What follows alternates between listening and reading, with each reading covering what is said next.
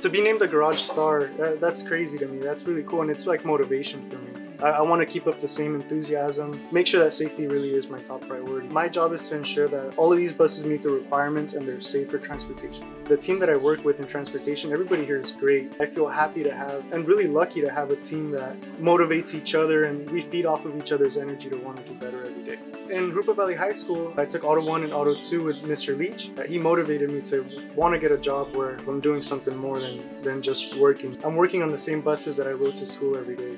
So it brings me joy to be able to work on them and see the younger generations take those same buses that I rode to school.